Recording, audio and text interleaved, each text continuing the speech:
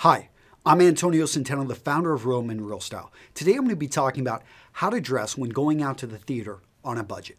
Okay, if you haven't already, please subscribe to our YouTube channel. By doing that, these videos will come right to you. In addition, if you like or find this useful, I would appreciate it if you would like it down below. And don't forget, we've got our free 47-page ebook. Almost tore off 10 pages there, but no, it's 47 pages. Grab it. The link is right down there. Okay, this is the question that came in. Antonio, I have a question and I'd like you to answer it directly. Well, I'll do that. My girlfriend and I are going to celebrate our birthdays together in April, and we're going to a nice restaurant. And we're going to be seeing a show at the theater and then staying at a nice hotel afterwards. I need a suit to feel dressed appropriately.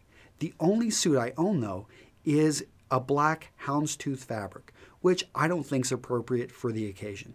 I'd like something that's not too formal nor too business-oriented. She's going to be wearing a really nice dress, so I want to look good. At the same time, I don't want to look really young, as that we're in college and we've got a really strict budget. I have black hair, a pretty good body type. Can you help me? Okay. So we've got two questions here, really what to wear when you're going to the theater and how this gentleman can dress so he's feeling really good and matching the level of attire that his girlfriend's going to be wearing, and do it on a budget. So let me break these down. When you're going to the theater, the best thing to do is to call. Now, this gentleman mentioned he was in Atlanta, and I think it was the Fox Theater. I don't know the dress code for the Fox Theater. I don't even know what kind of a theater it is. So you're going to want to call and simply ask. The theater is going to appreciate it. Worst case, you do show up in a suit and you're going to be out dressing a lot of the people. Although I can tell you most oftentimes, if it's, assuming it's not a movie theater, but if it's a performance theater, then you're going to find at least the people working there oftentimes outdress the people in attendance. But this is down in Atlanta, a town that, is laid back, but at the same time, you've got some pretty sharp dressers.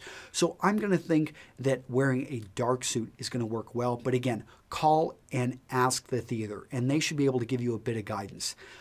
Now, you don't want to wear a black tie unless it's going to be something like a really high-end performance at maybe at Carnegie Hall in New York City or something. That's when you would be wanting to pull out your black tie and looking to be wearing your dinner jacket. But no, a dark suit.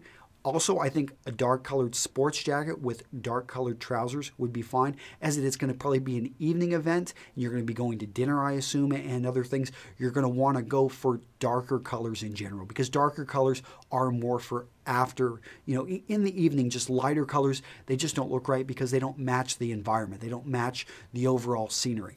And another great thing with wearing dark colored is when you put it up next to the white. Like here I've got a olive green and I've got a patterned striped shirt.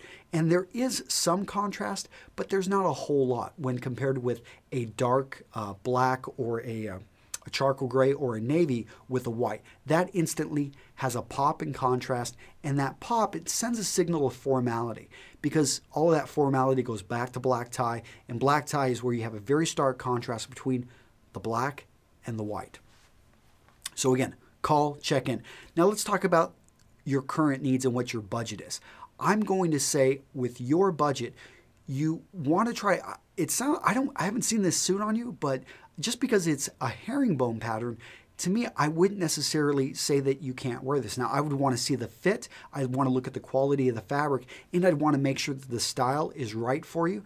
But it sounds like, with you on a college budget and this being one night, it would almost maybe make sense to take what you have and to go get it tailored. But let's say you've decided that you don't want to wear this. Well, you're on a strict budget, and I would either advise thrifting or going and looking at some of the box stores, depending on what your body type's like, and seeing if there's anything on sale or anything you can find.